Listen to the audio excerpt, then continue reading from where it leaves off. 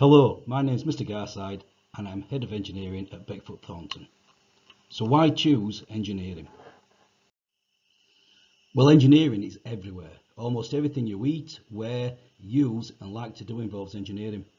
Things like your mobile phone, computers, clothes, space exploration, renewable energy all involve engineering.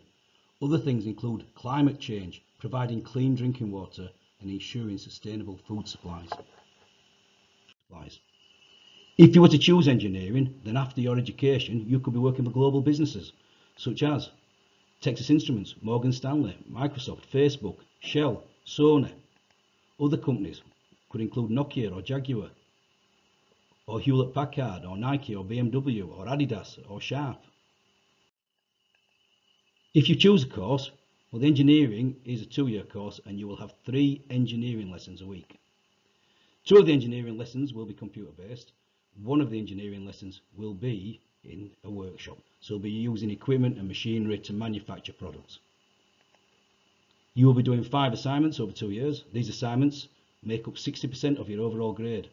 This means each assignment is worth 12% of your overall grade. Therefore, you have to work really hard on each assignment over the 2 years to get the best results. What are the assignments about? Well, the first assignment is about engineering sectors and how they work together to make an engineered product. You will be investigating large engineering companies such as Microsoft or Toyota, and you will produce a report about these companies and the products that they manufacture. Second assignment is about engineering design and design software. You will be asked to redesign and manufacture a model for a racing car. Examples can be seen below. You will use 2D design and SolidWorks to help you produce the most professional design you possibly can. The other assignments, well, they're based around research, planning and manufacturing of a bike stand.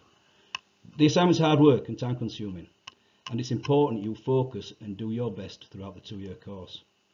And I expect all my students to be aspirational. You are all capable of achieving merit and distinction grades for your assignments, and I will do my best to make sure that you all achieve top-end grades.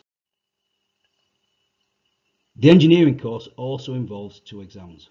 One of the exams involves you undertaking an experiment, and that exam is 1.5 hours. The other exam is about engineering design. That is a 2-hour exam. And you will be given full tuition for both exams, and you will have plenty of time to practice past exam papers, so it's nothing to worry about. After the course, you could go on and do A-level engineering, and then go on to study engineering at university. This would allow you access to working as an engineer, which is one of the top paid professions in the world. Engineers are very employable, and engineers make a difference.